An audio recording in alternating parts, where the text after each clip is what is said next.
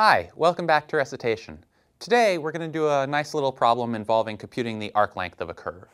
So in particular, consider the curve given by the equation y equals x to the 3/2. So I have here a kind of mediocre sketch of what that curve looks like. You know, it's curving upwards, not quite as fast as a parabola would. So I'm interested in the piece of that curve for x between 0 and 4, which I've drawn here.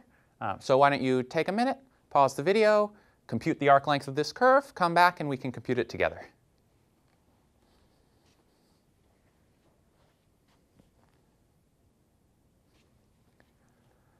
All right, welcome back. Hopefully you had some luck computing this arc length here. So let's set about doing it. So I'm sure you remember that in order to compute arc length, first you have to compute the little piece of arc length ds. And we have a couple of different formulas for that. So then after that, you get an integral, and then hopefully it's an integral you can compute. So let's remember what ds is. So there are a couple different ways to remember it. One way that I like is to write ds equals the square root of dx squared plus dy squared.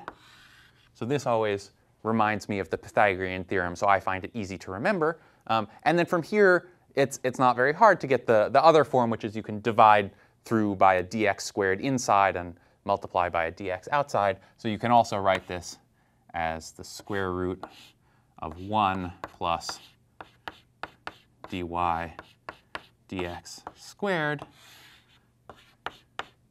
dx. And when you write it in this form, this is the form that you can actually use to integrate it, to actually compute the value in question. So in our case, we have y as a function of x, right? So we just have to compute dy dx. So y is x to the 3/2, so dy dx is easy to compute. Y prime dy dx, it's just 3/2 x to the 1/2, or 3/2 square root of x.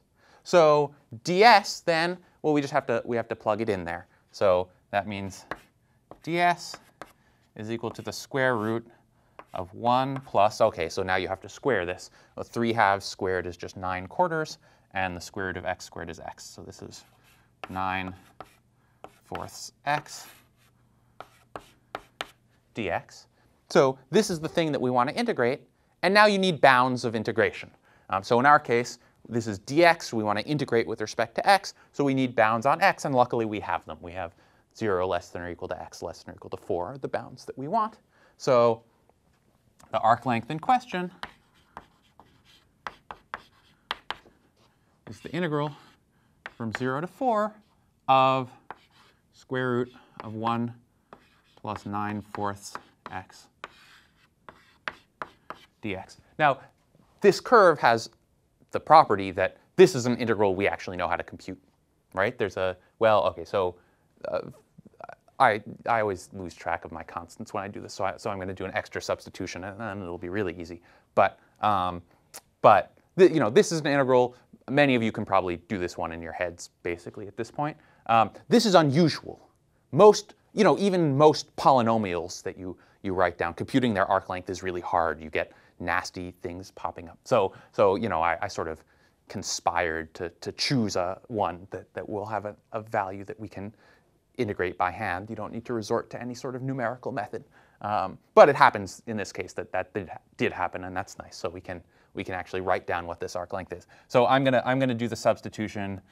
U equals 1 plus 9/4 x.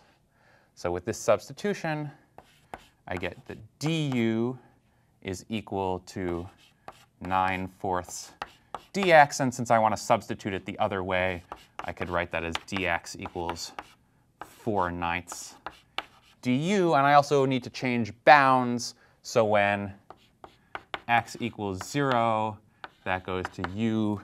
I put in 0 here, u is equal to 1.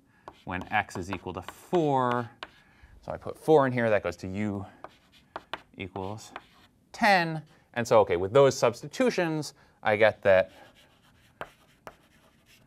the arc length that I'm interested in is the integral from 1 to 10 of 4/9 times the square root of u du. Okay, and so now this is, really easy. So this is u to the 1/2. So I integrate that. So I'm going to get u to the 3/2 divided by 3/2.